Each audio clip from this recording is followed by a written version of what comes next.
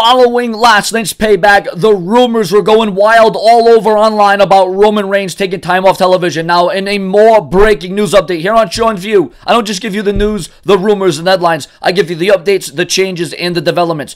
These WWE rumors are coming from Heavy, who claim that thanks to Strowman brutalizing Reigns, even going so far as to draw blood. And when you see blood in the PG era, it could mean significance, even though it's a part of the story, even though it's a part of the script. At the pay-per-view event last night, Reigns isn't going to be on television for a while. That is the major speculation tonight. And here on Sean View, that's what we talk about. Rumors, news, headlines, and speculation. So you have to take everything with a grain of salt. It may happen. It could happen. It may happen all the way, some of the way, or none of the way. You just never know.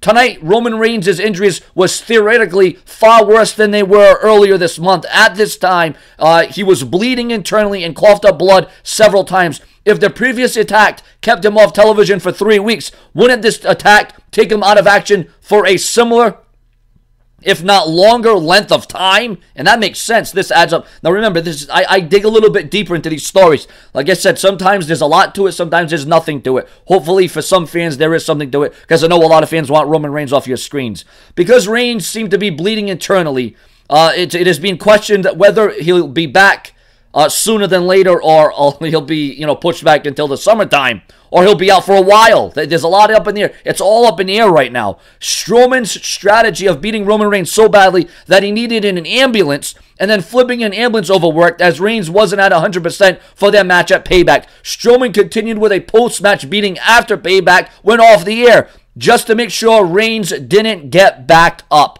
So the struggle is real, the intensity, the physicality, emotionally. He is beaten up, he is hurt, he is battered, he is bruised. Roman Reigns is in a hell of a bad way right now. Viewers and subscribers, your comments and your opinions on Roman Reigns potentially taking not only a little time off, not some time off, but a long time off. And you're going to wonder who's going to take the ball and run with it. Braun Strowman rules Team Red. What's going to happen with the future of Roman Reigns? And now here's another thing.